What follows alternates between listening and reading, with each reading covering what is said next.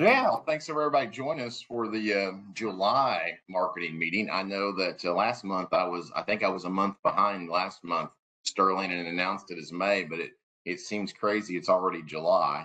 For a lot of us, we are right at the tail end of pollination. I think for most listeners, of course, if you're south, that time has come and gone. And really, we kind of find ourselves with a crop that I think all of us maybe 10 days ago thought we were going to have reduced yields. And now suddenly, maybe a ninth inning comeback. I was talking to a friend of mine up in central Illinois, and he kind of coined this thing as a bottom of the ninth rally. And the crop as a whole, it may kind of be an ugly year, but it looks like we've made something out of nothing for a lot of places in the country. And Sterling, we've had a pretty good market rally here over the last week. I guess everybody, the question that I get, and a lot of text messages come through early in the morning, is this is a little atypical. We're a little bit past that prime volatility season. What's caused this most recent rally, specifically in wheat, then corn, and beans are kind of following along per se the last few days. What's up with all this? Well, let's go ahead here and I'll punch up September wheat and we'll start with that. We have two things really driving the market. Number one, we have weather. And yes, the weather has materially improved. And that's last week's news. This week's news is materially weather is going to go back downhill in the Dakotas, in Minnesota, in Iowa, in Nebraska, in Wisconsin, and most of Illinois. We are looking at a high pressure ridge setting up. Right now, today is going to be my last really nice day. It's going to be about 82, 83 with low humidity here. Next week, our nice rains are going away, and we're looking at triple digit heat stretching from Grand Island, Nebraska, all the way into Iowa, with highs maybe pushing as much as 100 several days next week. All of the rain is coming out of the forecast, and this also includes our friends up in Canada. So they've had a lot of trouble there, having obviously the wildfires and everything. Along with that, they are having unusually high temperatures, setting record heat, which we've also seen in places as far away as Greece, parts of Italy, and other parts of the United States. So that has reignited the weather market for wheat and again for corn. The other issue we have here, and if you can see my chart of wheat, how much we bounced, and we're seeing a little bit of choppiness today, but that's normal after we see it go up 50 cents in one day. The situation in the Ukraine has taken a turn for the worse. First, the Russians have attacked and destroyed some grain infrastructure in the Ukraine. They have also said that any ships heading toward the Ukraine will be viewed as carrying military cargo. They didn't specifically say they were going to fire on these ships, but they're kind of giving the implication that if we want to, we will. So that escalation has stopped all grain movement coming out of the Ukraine. The grain deal, obviously, that expired on Monday.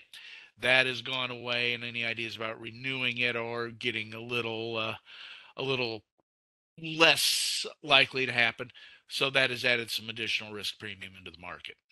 Sterling, you mentioned that, and that's something that we've talked about almost monthly on these meetings for the last 14 months, and something that in February of last year, after the initial invasion of Russia into Ukraine, we talked about the importance of Odessa.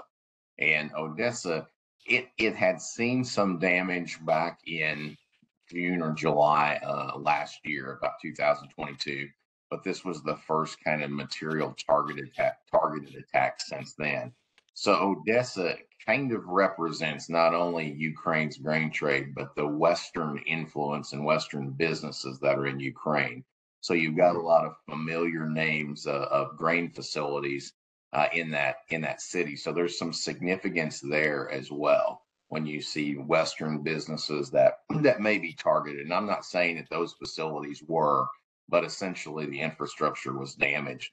So Russia on the 17th did not sign the Black Sea Initiative, which Sterling alluded to. That wasn't really a surprise to the market. That's something that we had talked about, I think, in the WASI report previously, Sterling.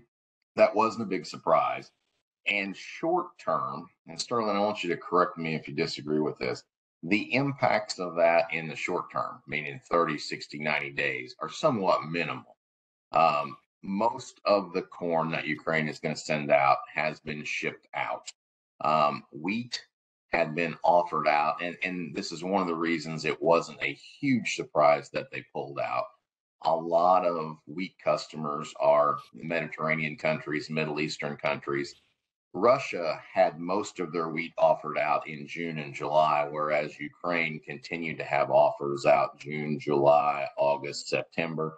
So Russia had been signaling this for a for a while. Now, the significance, I think, in the wheat market may be symbolic more than anything else, but we're certainly enjoying this. Sterling, any indication of number one, do you agree with those thoughts? Number two, how long can we kind of thrive off of this wheat news out of the Black Sea? It certainly looks like it's not something that may take us to $10, but can we enjoy it a few more weeks?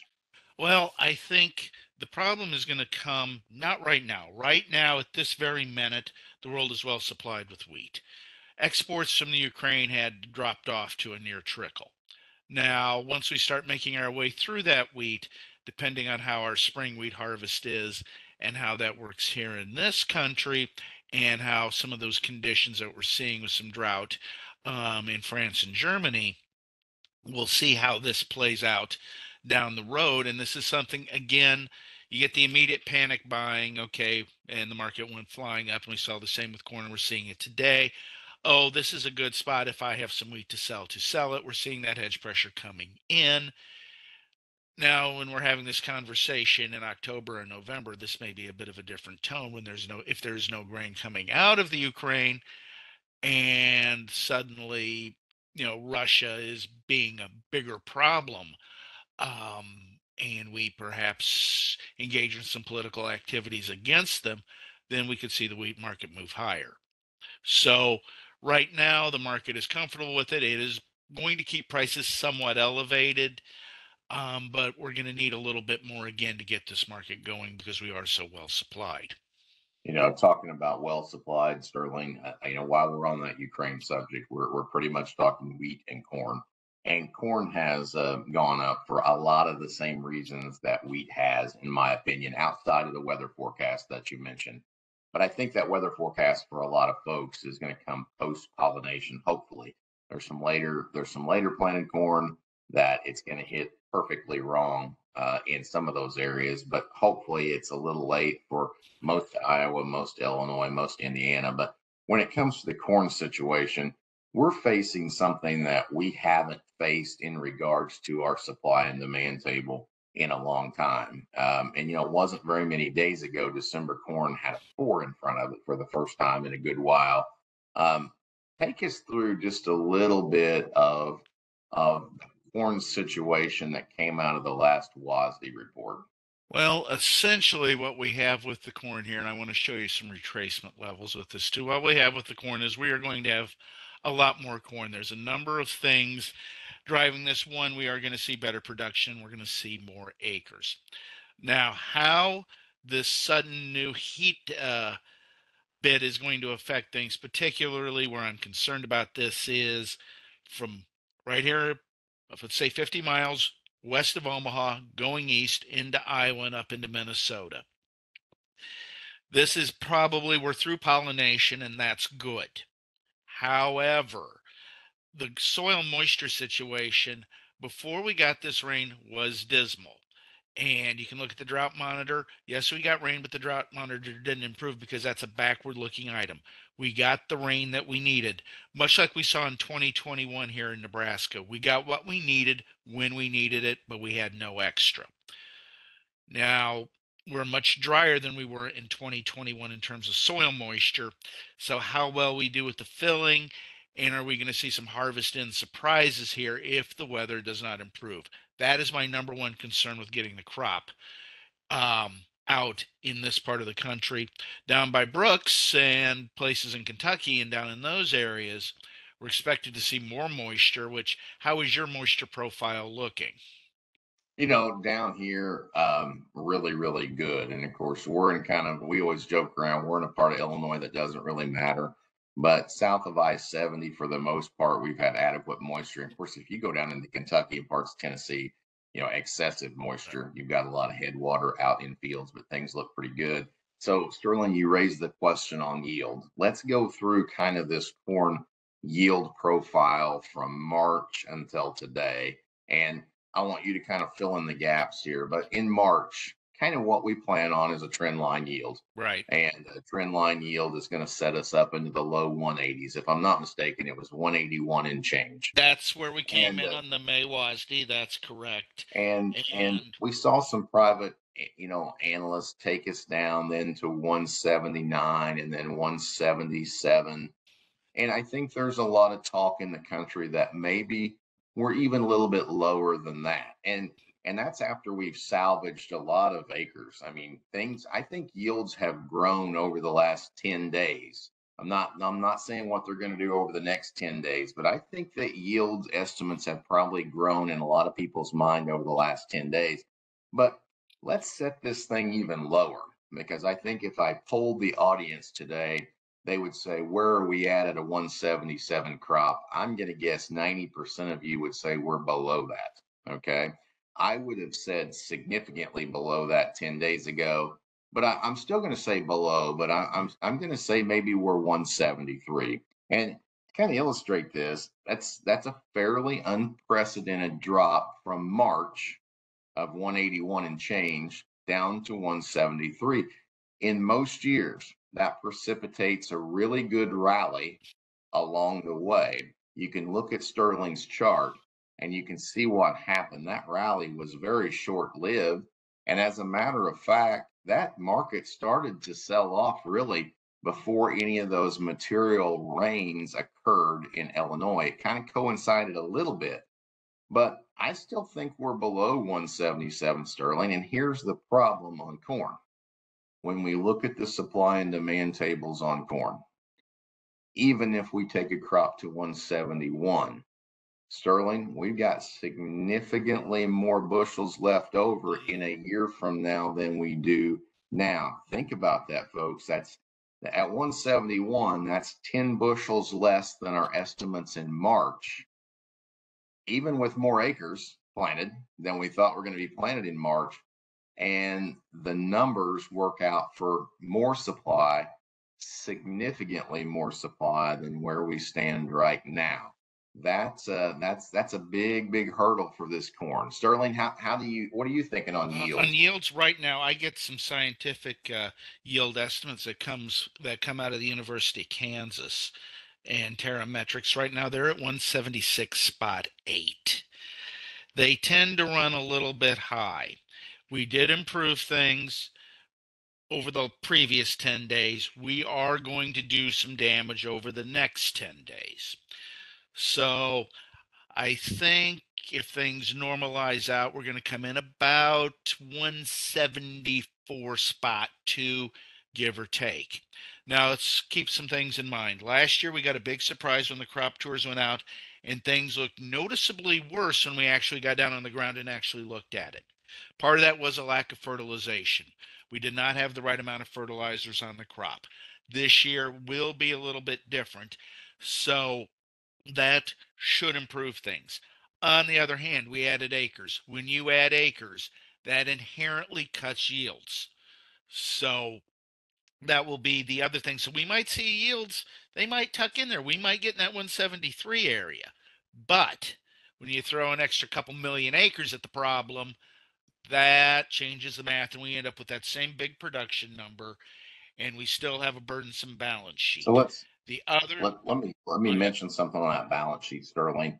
So when you and I'm going to oversimplify, but when we look at the usage side of it, the one thing that's absolutely killing us is exports. And domestic use, okay, ethanol use, okay, we're where we need to be. Exports, Sterling, are absolutely are hurting us, and we got a long time to go. Remember, this marketing year that we're estimating doesn't start until September. It goes through the following August, but we kind of have an idea a few months in advance of who our buyers are. And for the most part, we've got steady buying. from our long-term customers. Of course, our short-term customer the last 3 years has been China. And before I asked Sterling to talk a little bit about China and how they play into buying from us. To give you an idea, let's paint the picture of exports over the last 12 months. First off, last year we come in with some robust estimates. Our estimates are that we're going to export 2.4 billion bushels of corn outside of the United States. Okay. That's for the marketing year we're currently in. We're coming to the end of it here in another 45 days, 40 days. That number could come in as low as 1.7 to 1.8 billion bushels. We missed the mark by a lot. Okay. That's what kept us from probably some all-time highs on corn over the last 8 months. Ukraine had stepped in, supplied a few of these bushels that we were surprised with to the open market. China did not buy as much corn from the United States as we had hoped. Now we start to look ahead to next year, and we're optimistic initially. USDA was optimistic. They felt that 2.2 billion bushels of corn could still be exported out of the country. We don't know where that's going to be. We haven't started that process yet. But by all indications, especially now that we're kind of over the hump in South America on their safrinha corn, it would appear that that number could be reduced again, Sterling, down to 1.8, 1.85. So again, it looks like we're losing those exports. Is there any chance that the Ukraine situation, if it got nasty enough over there, could we enhance those exports a little bit over the next 12 months? Okay, where the USDA is at right now on the balance sheet is a very stout and enthusiastic number. Corn exports, total accumulated exports for the United States for the current marketing year that'll be wrapping up here shortly, will be the worst in the last 5 years. It'll also be the worst for cotton, and China is playing a big role in that. So, how do we get exports better in the United States? First of all, we need less production out of our competitors. That means Brazil needs to export less corn, means Argentina is going to need to export less corn. Brazil had a big record crop and they anticipate a record crop every year. So that one may be a little bit hard to replicate. Maybe they have a little bit lower production. On the other hand, Argentinian production and Argentinian exports stunk the joint up. If Argentina had produced a normal crop, we would have a much bigger problem. So I don't know if we're going to be able to see Argentina produce less. We're going to need to see a step up in consumption. If we can see hog prices in China move higher, that is something that will have eventual knock-on effects that will, help push corn higher. If we can see livestock prices globally in general move higher, that will give the impetus to increase herd size, and that in turn will increase, the need for exports. Those are the things that can help us. Otherwise, we are going to be looking at a situation where we may see exports drop again. That will add onto that balance sheet. That 2 billion carryout number will become a much higher certainty, even if we do see a tighter crop. So that is where we sit. Export sales again this week, not very good. We did see some good new crop numbers, which are finally happening. Usually we see those a lot earlier, but people are being much more willing to be hand to mouth on the idea that prices may not be significantly lower, but a little bit lower, so they're willing to play the game right now. I think those are really good points we're concentrating on yield at this point in time. I know this sounds ridiculous to say, but I'm not sure that 2 or 3 bushel change in those estimates of 176 that you mentioned from University of Kansas and 177 are going to be as impactful as they would in other years. So once we get past this yield number, and every day that goes by, we're closer to a known number that throws in there.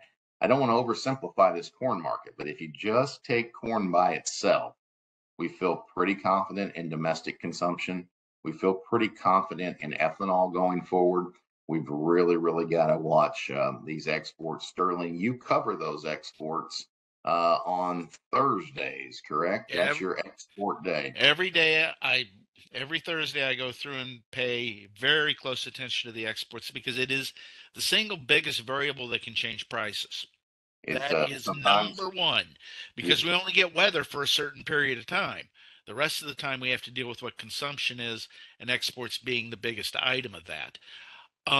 One thing for our viewers on this corn chart that I have up here that I've been sharing, these are the retracement levels. Right now, this aqua line is the 50% retracement. We traded above this yesterday. We fell down below it. And now, as you can see, we're trading below this 38% retracement right here, which is about 538 and a half, give or take. That's our next major support area for this market. And if we can bounce off of that, we may get a chance to bounce up into here. If we fall through it, we're going to be back chasing $5. So if you're confident in your production, if you are paying attention, and again, I don't advocate selling big chunks at any one given time, but I would not feel uncomfortable letting a little bit go at this level. and if you're kind of trapped in that old crop market, certainly look at these levels that Sterling's talking about. Because most of you don't want to go into fall with unpriced old crop, or you may have customers that face that. This is a really good way when you don't necessarily like the price levels, but you're running out of time to price. These charts are a great way to make marketing decisions. It gives you something to go off of. Sterling, we kind of segued here from corn, and we talked a little bit about production down in South America. Um, when we flip over to beans, beans are going to have to lend support to corn in a big way. Um, and we talked the last time you mentioned that song for the Wonder Years. You got to have a little help from your friends. Corn's going to have a best friend over the next few months, in my opinion, and it's going to be named soybeans. Mm-hmm. And here's something I'm going to throw this at you because I think everybody needs to hear this. And before I do that, I am going to put a plug in for your Asna Edge crew. We talked about the importance of exports in corn. Sterling and I are connected into that export market as well as any other AIP marketing team in there. So those Thursday reports, watch them. It's not just conjecture. It's not just talk. We've got something to back this stuff up with. But on beans, we've got something I've never seen before. I've never seen this before. I think everybody needs to take note of this. Had the WASDE report that we received in July come out at any point in time that I've been in this business in my life, at any point in time, it would have staged a rally that we have never seen. Um, Sterling, I may exaggerate this a little bit and pour some water on my flames, but here's the deal, folks. We came out with a lower estimated stocks to use ratio than I've ever seen. In other words, we estimated that we would have fewer beans on hand in just about a year from now than we've ever had. Okay, it was a combination of great demand. It was a combination of fewer acres.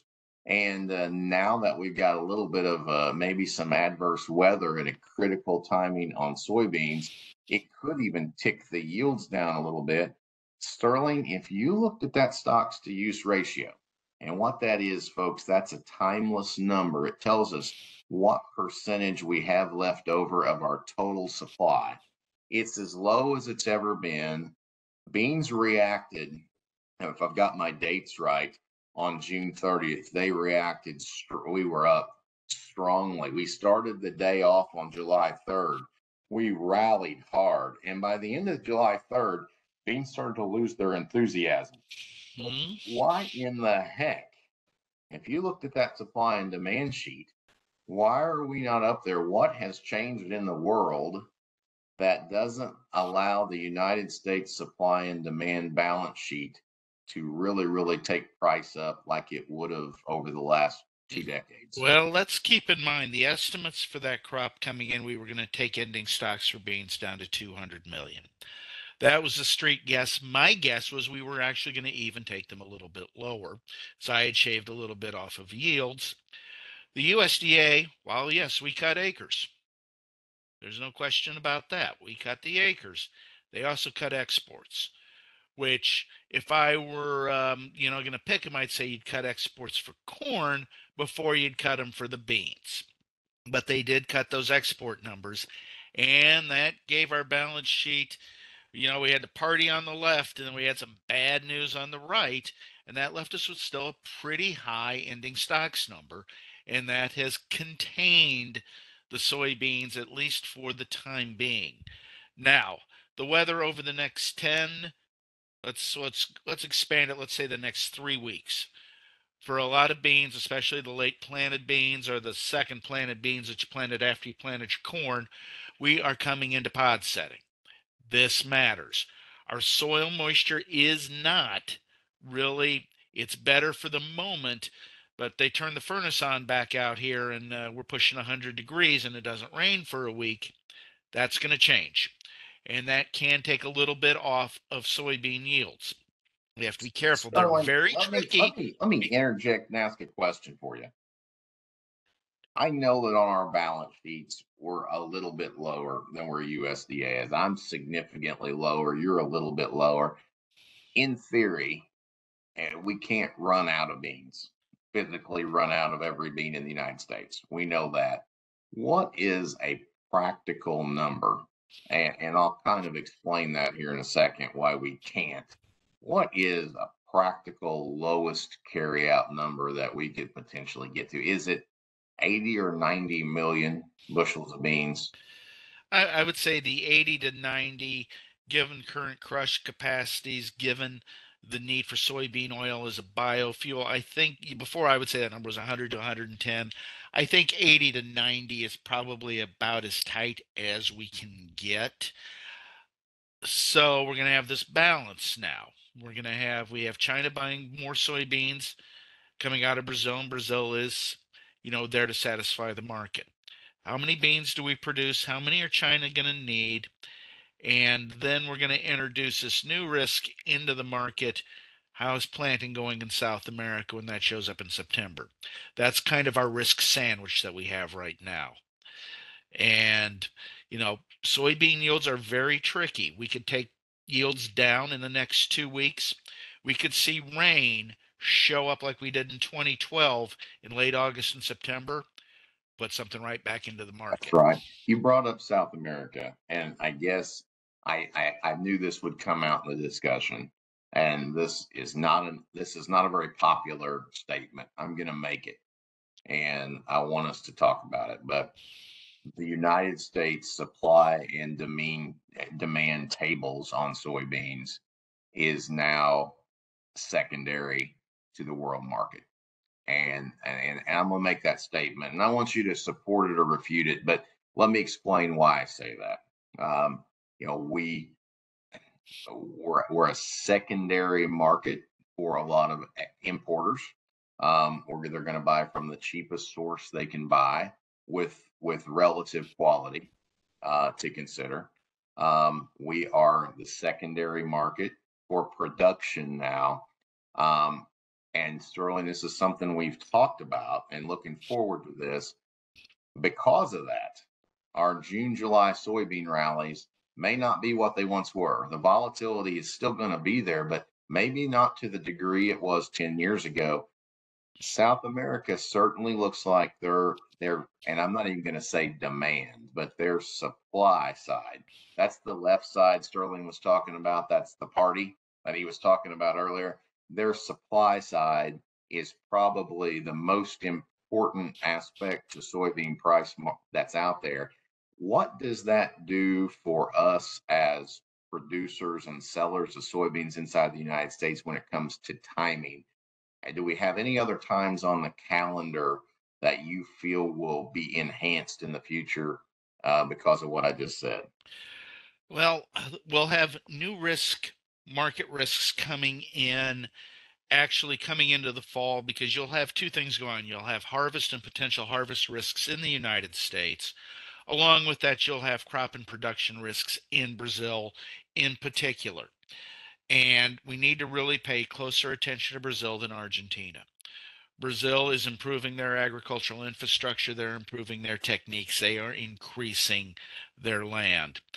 We are seeing material improvements in their production. And if you look back over the last 5, say 7 years, the amount of beans they produce has gone up. Argentina, not so much. Argentina is the processor to the world right now. That can change. The biofuel needs for the United States are going to increase our crush capacity.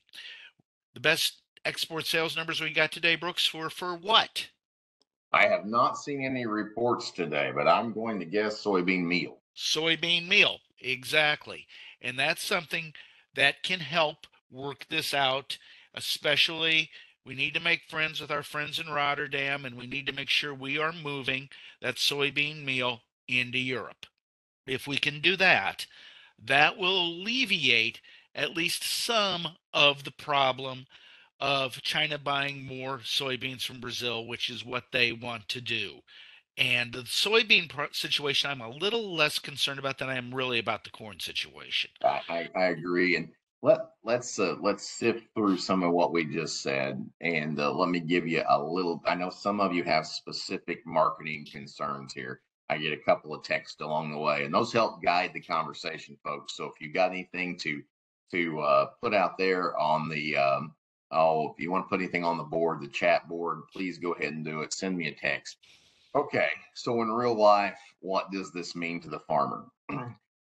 This puts the farmer in a conundrum because a lot of farmers need cash and need physical grain movement and harvest. In other words, they don't have the bins to store the product, and they also need money to function. We got a lot of bills coming up. There's that one really important bill that you get called crop insurance. And of course, it comes up here pretty soon at a time of the year where a lot of corn and beans are turned into cash.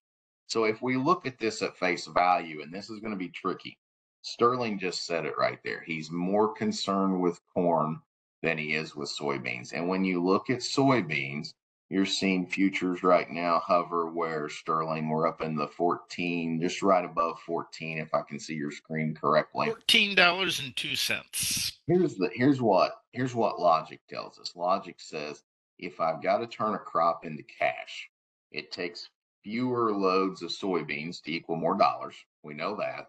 And the price, if you just look at the price at 14 versus prices in the fives, mid fives on cash corn in the fall. I know that they're a little bit less than that when we go further to the northwest. But I think it's human nature to say, I'm going to take beans to the market in the fall and sell those. And I think that's fine. There's nothing wrong with $14 November futures. That's over $2 better than we were in May. If you look at Sterling's chart there, there's nothing wrong with that. And I think I would probably opt to do that. However, just remember what Sterling just said. If you look at it from a return on your storage and the importance of December 1st through January 15th, if you're asking Sterling and I right now, which commodity could appreciate the most in those bins, which could you gain the most carry on, we're probably both going to say beans. And that puts us Oh, in yeah. a really Oh, tough yeah. situation when it comes to knowing what to move. And I'm going to tell you, I think most farmers will default to move beans. Fewer loads, more dollars. We like $14 better, but for a return on investment on your space, probably going to have some more opportunities on beans. And again, what's it come back to? It's come back to what Sterling talks about on Thursdays. It's what we talked about on corn. We don't have the domino effect, the demand domino effect, I like to call it on corn, where one market drives another one. So Is it the domestic market driving it's usually the export market putting pressure on the ethanol market, putting pressure on the domestic rail market that causes good pricing opportunities. And when you have one of those lagging behind, or I wouldn't say non-existing, but non-aggressive, which i.e. exports this year, it reduces the opportunities that you have, especially on basis. Sterling, what do you think about those thoughts? Well, here, I'm going to prove it to you right here. I'm going to bring up a chart, and this is part of what I put out on Thursdays, and I'm going to share this here because this really matters, and this explains it all in one really simple picture. This is a chart of soybean export inspections. So before beans leave the country, they get inspected. And this comes out every Monday, and we put it in a Thursday report. As you can see, right now, this blue line is where we are. We are in the trough for soybean exports, meaning we're not inspecting any and we're not moving any out. What we have stretching from starting right here in September, oh, we go bananas because we are harvesting beans and we are exporting those beans and we move those out in front of everything else. What that means when we get out here into March, April, May, we are tight on soybeans in the United States. Now we know that we're going to have more crushing activity. What does that mean? That means the potential for basis is going to come up, particularly if we see very good demand for diesel and biofuels. We can offload the meal. We can move the meal. Argentina is quickly falling a little bit behind. And while we talk about soybeans and we say we are a secondary market, yes, we produce less. But the content in the soybean meal we produce is easier to digest by the animal. It is a better quality soybean meal. So if you look at China, they're interested in producing things in massive amounts. In Europe, a little more interested in quality. In Japan, you're a little more interested in quality. So that will probably improve our demand for meal. And this in turn gives you a situation as you're moving out away from the traditional export months of being able to see a little better basis coming out of these crushers.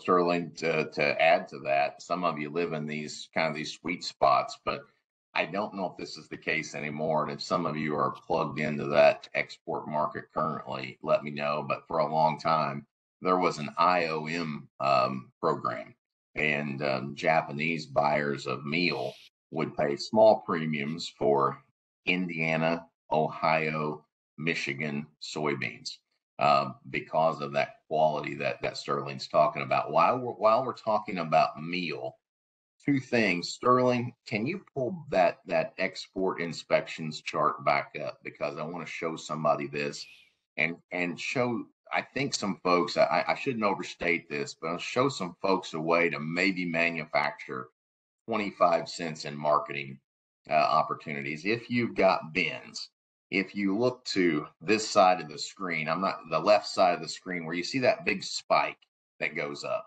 Okay. There's the double whammy here. Okay. We've got exports leaving. We've got some nearby sales. Also, what's happening in South America in December through January 15th.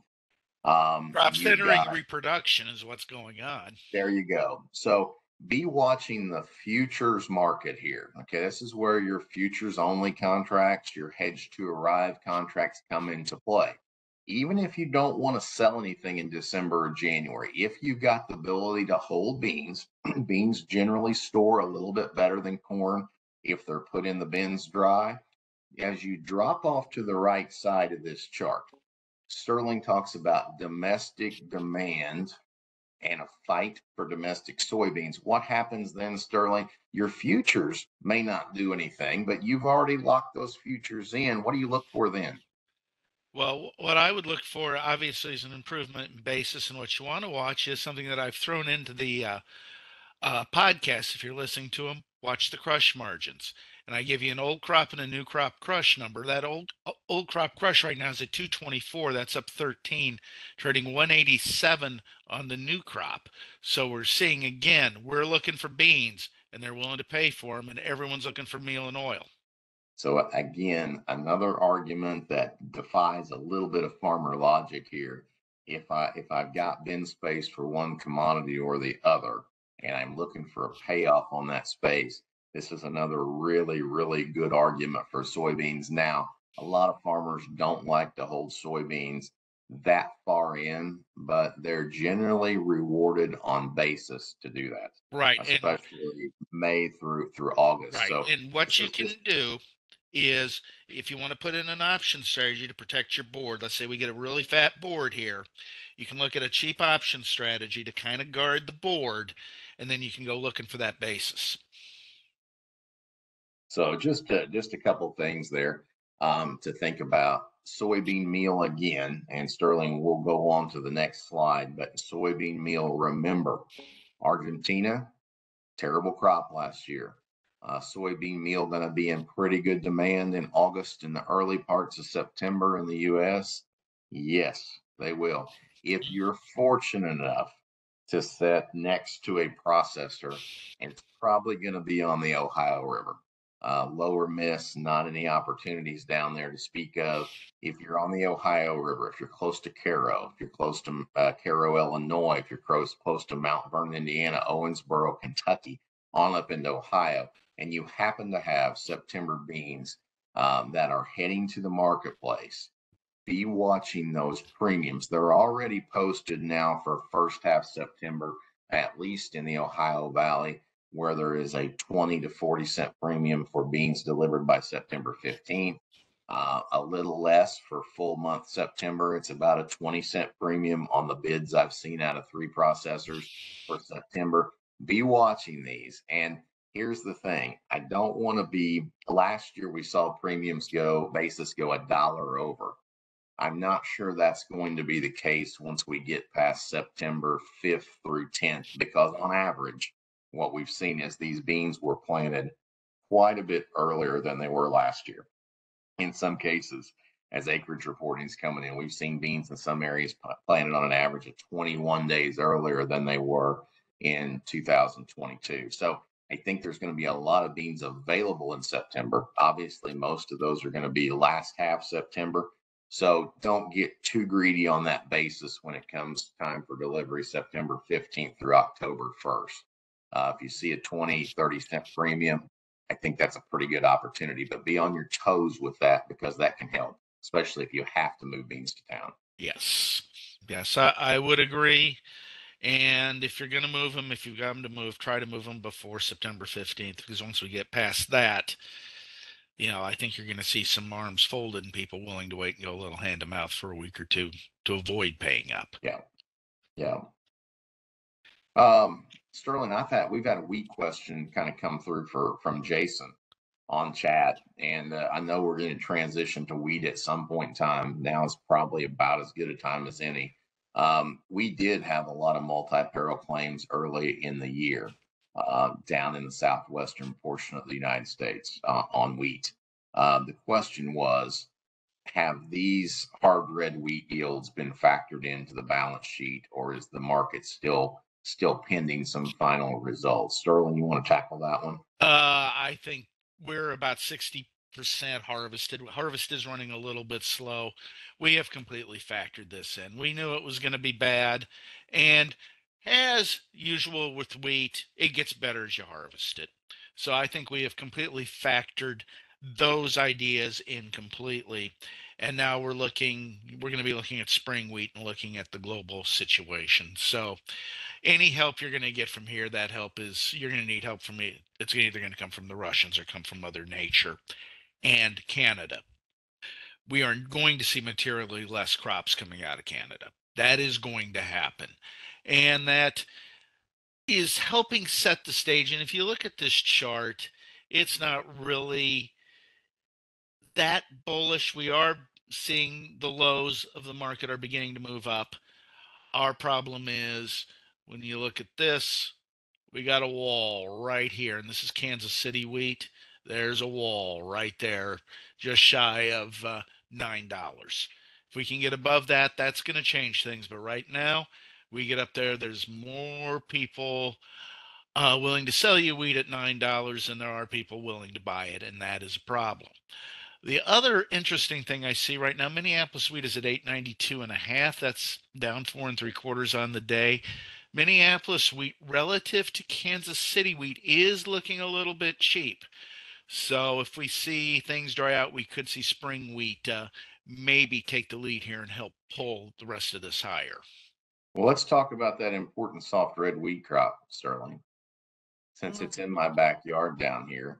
What's going on in Chicago? Why can't we play these games with Kansas City and the Minnesota folks here? well, the problem with Chicago wheat, one, obviously of the wheat global wheat qualities, this is the lowest, so that makes it one problem.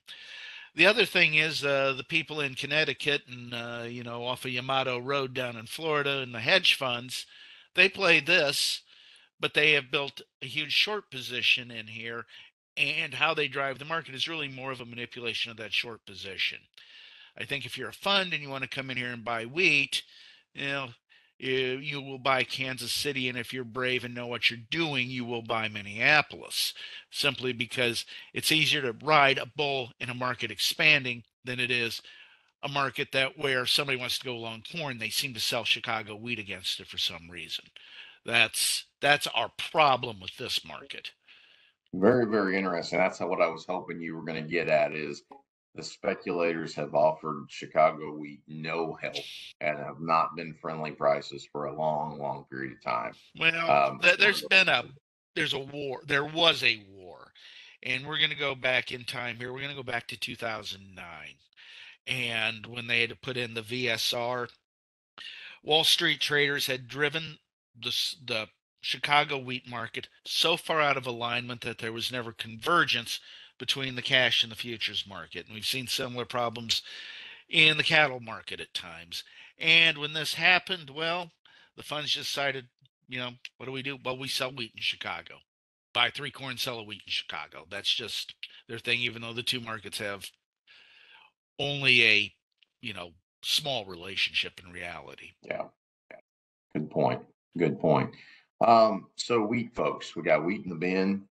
I think you gave some really good advice on hard red as far as levels that we need to look at. There's still a lot of wheat unsold, whether that's soft red or hard red out west. This looks like a little bit of an opportunity here over the last few days. And I don't want to go back to Ukraine, but how long can we ride this Ukraine train on all of the wheat markets right here? We, well, it, I, I made the statement that it may not have huge impacts on world supply. right. What are your thoughts? Well, the world supply situation, this can improve it. The problem is you're dealing with a politician. And two things that are unreliable. My weather forecasts are reasonably reliable that I get. Trying to, getting political forecasts are a completely different matter. The Russians could come in here and have a sudden change of heart, and that'll take risk premium right back out of this market. They sink a couple of ships, we got a different story. So it's something where we don't have a lot here we can rely on. We have two situations. When if you just have one, if you have weather, as we've seen in the corn in the last 3 weeks, that's bad enough. When you throw weather and a war together, now you're basically you've got wheels spinning like a slot machine. Maybe it lands, maybe it doesn't. So I would know areas that I think are good. If the market begins to stall out up here, right where we are with Chicago, right here, and we can't start to move up, guess what? People who are long down here who have made money will get out, and that will send prices lower. So if we can't keep the momentum in place, go ahead and let a little go every day, just a little bit. Let's talk about that momentum. I look down at the bottom and tell me what kind of chart you got down there at the bottom and why it may be important for that crossover that red line is when we cross over that red line, has that been a pretty good time to pull the trigger? Well, if we look, guide the future by the past, and right here we got above it and we stayed overbought for about 3 days. This is a relative strength indicator. And as you can see, if you sold that, boom, you did quite nicely. If you'd sold it somewhere in here, let's say you didn't sell the high, but you sold it at a reasonable price, we'll call it 750. You could have easily come back here and bought it, at about 6.50. That's $1 a bushel. So if you put your hedge on and put it on right, you decided, well, I think prices are going up. Boom, you just locked up $1 a bushel, which you put that in the bank. That's improved your situation materially if you do nothing. So again, we aren't quite to that overbought level. And again, I'm going to warn people, as particularly, things like the stock market, we can stay overbought for extended periods. That's why we don't get too crazy with things. But generally speaking, these have been good selling areas in here, and we're not quite there yet, but we don't have to get there necessarily to go down. So again, let's pay attention and make sure if we, today's low is actually a pretty good anchor price, 7.11 and a quarter, 7.12. We come back through today's low, the party's probably over. Yeah. Remember to think about that RSI as your gas tank, and above 50%, you've got that half the full tank.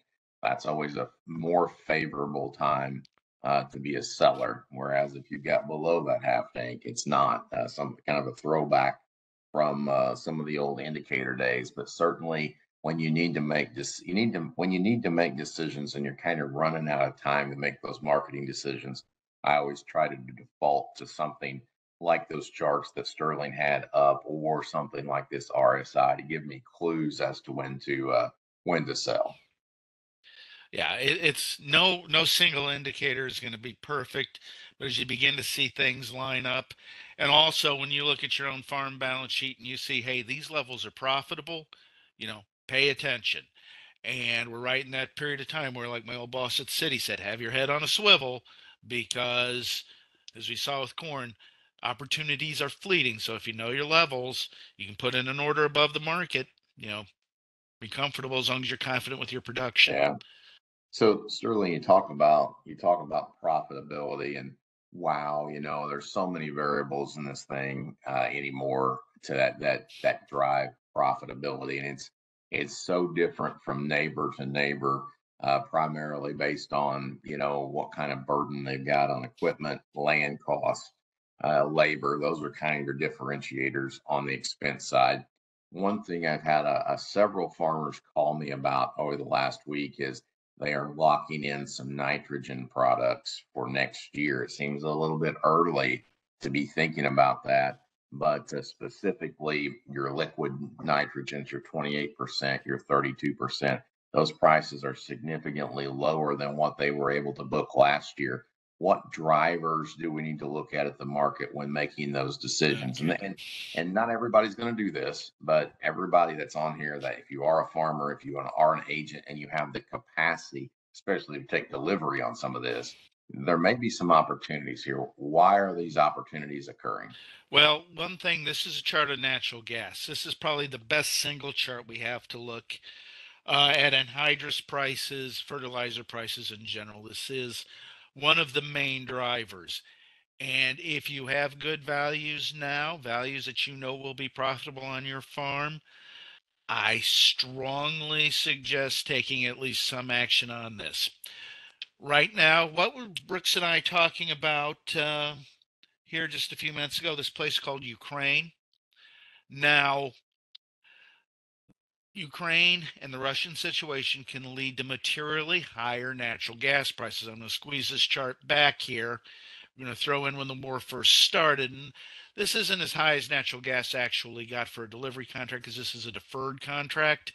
But as you can see, we were trading up here near $6. Right now, we're trading at about 278. Now, this chart, if you look at this, I'm going to make it a little bit bigger here so we can get a little bit better picture. What do we have going on here? Well, we have a market that got completely decimated. It lost 70% of its value. What's going on right here? Well, look, prices are beginning to pick up. We set up a little bit of a range. We moved out of there. Now, if we go back here, look at this recent high against this recent high. Okay, so we're beginning to see a market that is beginning to get some life in it. We have three things that can drive natural gas prices higher. One, problems with Russia and Europe, in that sense, prices spiraling higher. The European economy is very shaky. Some of the subsidies that they had in the UK for handling higher energy prices have been repealed for the time being, which on one level, okay, that sounds good. That means things are getting better. If you're Vladimir Putin, oh, they took away these subsidies. Well, here, I can cause more upheaval if I turn off the spigot to the natural gas going into Germany and consequently into the UK. So we do have some specific things right here that could lift natural gas prices. The other thing is it's hot. It's hot everywhere. 25% of the electricity made in Phoenix is made with natural gas. Same story in Texas where it's getting hot. Bit of the same story right here in Nebraska. So if we see temperatures continue, August is going to be hot. It's typically the hottest month of the year. That can drive things up. And then there's this other thing called winter. And we've moved into an El Nino, which means we could see a little bit colder winter than what we've gotten by with here in the past. So we could see more volatility. So we have a number of things here that could drive natural gas prices up. And that in turn would drive fertilizer prices up. So this is something, if you have some opportunities here, this may be a good time to, get some minimums purchased. And this is going to take a lot of, if we can do this, and not many farmers will have the ability to lock these in early. If you lock these in through a dealer, I'm sure that there's still probably discounts involved versus what you're going to be able to buy these on the spot market come February and March. It's these, at least I like them, and they're significantly less than they were last Mhm. year.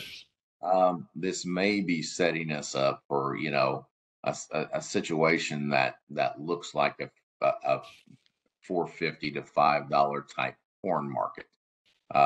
It certainly looks like maybe those first steps. The balance sheet would favor that kind of range, and then all of a sudden, with these expenses where they're at, it looks something like that. While the two aren't related, you know what? How many times have you been through this? If you put a corn chart on top of this nat gas chart, they look eerily similar with an expense situation and an income situation. Yes, yes. So again, if you have the opportunities here, you probably are going to be ahead of the game doing this because the prices that Natty got down to were depressed and not really sustainable anyway. So most likely we're going to need to punch back up into a higher range. While we're talking about expenses, one thing that's going to come out if it hasn't already, if you are a marketing rep on here, I know Jody has sent some videos out on margin protection. If you're a farmer, you make sure you ask about margin protection. But there's a pretty good short 2-minute training video that's out there. Margin protection, of course, is a product that you have to sign up early for. Sign up's coming up right around the corner. And it does address these expenses. And you really need to look into the program. There's obviously a fit for some out there, but you need to know exactly kind of know what your expectations are to use that product. Just a reminder to, if you're a farmer, ask your agent about it. If you're an agent, ask your marketing rep about it, because we're going to come up with some basic training on margin protection, and it is a product that addresses these expenses just like we talked about.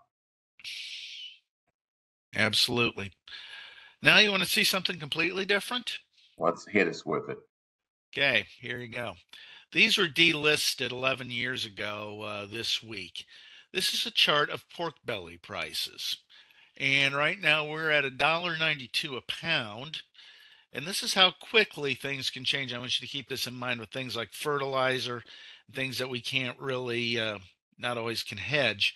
As you can see, we have climbed, oh, how much is that from the lows in May?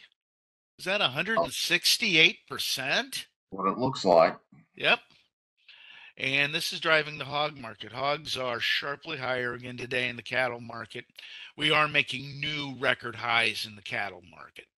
So what this means is we're seeing the post price rally in the grains. We're seeing the same thing we saw in 2013, 2014 after the drought in 2012.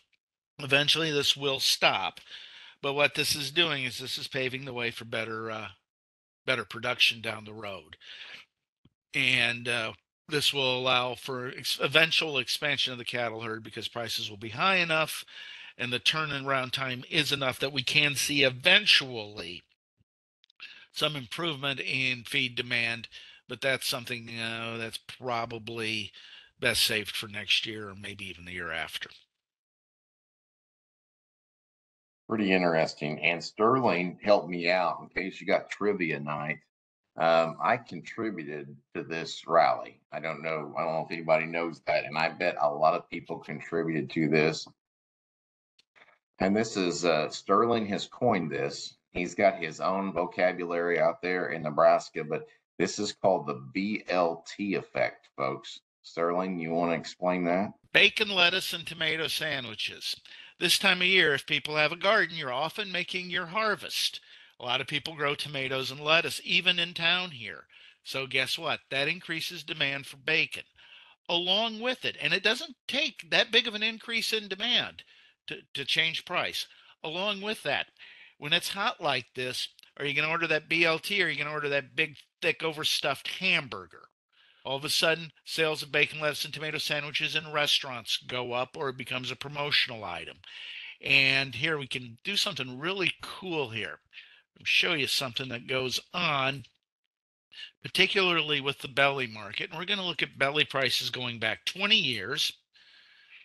And we're going to put this on see in that chart useful? Boy, can't you just derive lots of knowledge from that? We click on heat map here, and we're going to look at July. Average gain in belly prices, 19 to 20%. And you can see going up very consistently. Fall out of bed in August, which means hogs will probably have a problem. But we climb again in September. Very often you see school lunch purchases, you see military purchases, and along with that, you very often see promotions coming out of big food vendors, the McDonald's and people like that.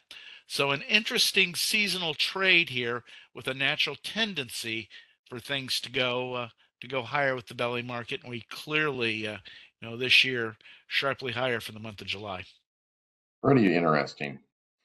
Sterling, what other commodities are out there that we need to, or down the kind of, we put in an hour so far, but is there anything that we've forgotten that piques your interest out there that we need to look at? Watch your diesel prices. Crude oil had been very happy right around $70 a barrel, and we'd done very nicely. It looks like for the exporters, well, they were happy at 70. Well, they think they can get 75, and they're succeeding.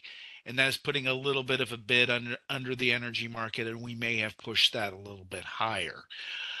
Interest rates are noticeably higher today. We're seeing some change going on in the stock market. Most of this nice rally we've had, and we've had a pretty good rally in stocks, have been attributed to 7 stocks moving higher, which normally is a little bit scary because you don't want that level of market concentration. But today the Dow is up 0.75%. The S&P and the Nasdaq are a little bit lower. So we may be seeing that rally balance out and flatten out, and that is good news if it's becoming broader. The second half of July, leading all the way into an September, October bottom, can be a terrible time for the stock market. There is a distinct history that Julys have turned very bad. We collapse coming in and we lose maybe 15 or 20% coming into September and October. And then we finish the year making record highs. So there's a lot of trade right now, kind of watching for this sort of behavior again this year. And we'll see whether we see a broad-based rally or if we get that sort of concentrated behavior. The Fed is most likely going to hike rates again. Inflation has come down, and it is coming down globally. But I think he's going to do one more. He just wants to make sure, because we're right now at that period of risk. Inflation has come down. What they don't want is to see it come back up. And this is something where if we see energy prices move, something like that, we could see that happen. Along with food prices, I think food inflation is going to be a continued problem. We know we're going to have it in the livestock space. We're going to have it with vegetable oil. And those 2 items are enough to keep things elevated, even if we see commodity prices back up. Yeah, I think, Sterling, we're all kind of looking to it at our investment portfolios that are out there. And I'm going to put you on the spot there because we've had some really, really strong markets. But to your point on on rates. Something changed with how T-bills have been purchased over the last few months. This is kind of interesting. And you can see the guidelines that go behind these and how they coincide with movements. But um, the the limiting number of dollars on a T-bill 6 months ago was minimal. I want to say it was in $20,000 increments that a lot of companies would allow you to purchase T-bills. What that would do is it would allow your ordinary investor to step in and lock in a T-bill rate for 12 months. Those guidelines changed a lot about 30 to 40 days ago, and the minimums went up significantly. And it differed from company to company, but some of them all of a sudden went to $150,000 minimum. Sterling, I'm seeing those back off just a little bit over the last few days, now back down to 100. How does that have any play into the yield, or is that a mechanism of demand for the product? Do you know the answer to that? Well, part of it is they're trying to control their expiration risk on things. So making if I'm a given company and I have money that I buy T-bills with to collect the float on, I need to control how soon those expire so we don't get a situation like we saw with those banks in California that had lent money out for 2 years. Suddenly they had demand for deposits and got themselves in a problem. Yeah. That is the first thing that's going on. We're still seeing an extreme yield curve inversion here where we are looking at right now, we are looking at interest rates. Uh, 2 year will pay you 487, a 10 year will pay you 384. So basically, you get a full percent right there. Now we've seen the back end of the curve, the 30 years now at 390. So we have seen some normalization. At some point, there is going to be a normalization of the yield curve. And most likely that'll begin when the Fed says, no, we're not going to be hiking rates anymore, and the market actually gets confidence in that. I don't think you're going to see 30-year rates move above the 2 year at 487. What I think you're going to see is short-term rates are going to cave in because we've reached a situation where, very near-term money is paying very, very well. It's paying too much, and eventually that's going to normalize. Most likely normalization, I think, is the short end of the curve gets tighter, which means if you buy a two year at 47 in a year, you could, get paid 487 for that first year, get capital appreciation on that bond if suddenly these rates are back down to, let's say, 335. So there's some interesting things going on here. So far, we've avoided the recession that the yield curve is predicting is going to happen. But, eventually a recession will happen and someone will attribute it to that yield curve inversion. But for now, the economy is doing okay in many areas. We do still have a lot of isolated problems. Housing affordability being a big issue, along with that food affordability being another problem. And the labor shortage is still, while it's stratified and in certain areas, we're still seeing labor shortage in highly skilled jobs. And the McDonald's down the street from me has raised their wages once again because, again, you can't find help there. Sterling, a little clue, and I know that you've been leery of these equity markets and kind of, I don't know, giving warning for a while of what will happen eventually. You just kind of said we will recess eventually. One of the things, Eventually, something will happen to cause a market upset. We've done well. And right now, actually, here, let me see here. I have a chart that kind of explains how exactly I feel about the S&P 500 here. And let's see here if I can find it. SP. while you're pulling that up, maybe one of those precursors has occurred. I mentioned the T bill. A lot of institutions were allowing you to use a T bill as ultimate margin against S&P positions and other equity positions. In other words, you could leverage your dollar. You could buy that T bill, and you could also buy or sell the S&P 500. Of course, most people were buying, and then your profit or loss would simply be added to your balance at the end of that 1 year or 6 month expiration, whatever T-bill expiration you chose. About 4 or 5 weeks ago, a lot of institutions changed the game on that and said no longer can you use this T-bill as initial margin on those other positions.